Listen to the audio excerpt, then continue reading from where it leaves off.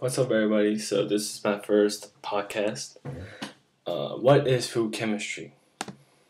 So without further ado, I'll get right into it. Second slide. What is food chemistry?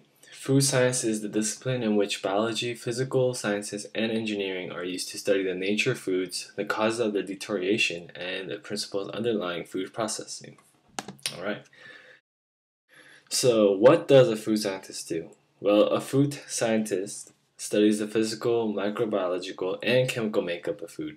Depending on their area of specialization, food scientists may develop ways to process, preserve, package, or store food according to industry and government specifications and regulations. Food chemistry is the study of the composition of raw materials within foods, the composition of the end products of food production, the changes that occur in food during production, processing, storage, and cooking stages. The three primary components in food are carbohydrates, lipids, and proteins. And I won't go into too much detail because I will make another podcast on those three, but I will give you a summary of each one of them. So the carbohydrates make up a group of chemical compounds found in plant and animal cells. And lipids include fats, oils, waxes, and cholesterol. In the body, the fat serves as a source of energy, a thermal insulator, and a cushion around organs, and is also an important component of the cell.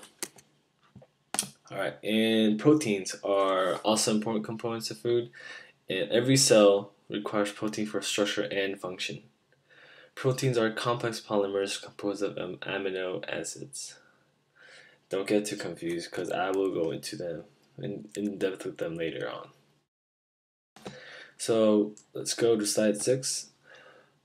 So as we start diving into food chemistry, we'll come to face vocabulary that you haven't seen before. So we'll get into some of the basics right now, the key terms. So antioxidants are substances that prevent or slow down oxidation, inhibits reactions promoted by oxygen, and is often used as a preservative. Amylase is an enzyme or protein in the saliva that breaks down the starch, and amino acids contain carbon, hydrogen, nitrogen, and sometimes sulfur.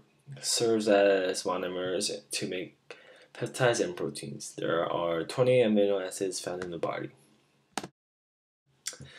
Emulsion is a property where two lipids are evenly spread out in each other, yet not dissolved in each other. Enzymes are important in production of foods that contain water and fat. These products require an emulsifier to stabilize food emulsions. And there are a lot more vocab that you should know, but I've uploaded them to my site. So I will put in the description box, but it is under my downloads tab, and it will help you a lot in the long term. So that's pretty much it for the first podcast, and I will see you next time.